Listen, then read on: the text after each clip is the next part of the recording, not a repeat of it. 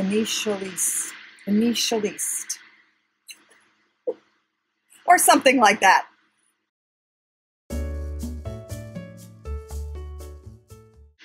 This product, I wish you could have seen my hair last night.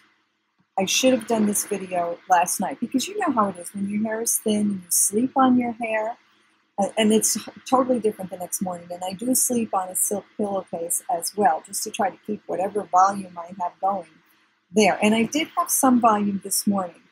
But the wonderful thing is, if you don't want to blow dry your hair, or minimally blow dry your hair, let's just say, and you want to just have it be as full and lush as it can be, get this product. I learned about this product from Nicole Johnson, and it's a little pricey. I think it was $48 for this right here. And it comes in a little, what you do is you draw it up into what they call a pipette, and you use about that much on my hair, that much times 3.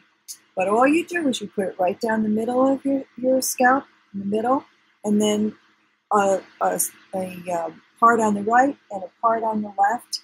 And the one in the middle, I part it all the way down the back of my head. I tip my hair over and I put it there as well. And then you just massage it into your hair. Now, that's the first thing I do on towel dry, on damp hair, not towel dry, on damp hair. You don't want it to be on soaking wet hair. The other thing that I love is this, and this is from Lange, and it's called Thicket. And you could see I really use it. I have another bottle of this in the closet, and all you do is you use about the size of a, how can I tell you, the size of a pea times 2 peas in your hand. I mean, a tiny little bit. And then you massage it into your hands, and then you work it upwards into your hair. Just work it up. I usually bend my hair over and I'll work it up into my hair. Now, Sunday, I will be washing my hair again. I wash it usually twice a week. Today's Thursday, Friday, Saturday. So Sunday is my hair washing day.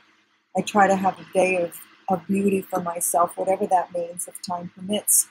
And I'm going to show you exactly how I do it. So these 2 products right there, I will show you how I use them, and then that video will be live for you on Tuesday.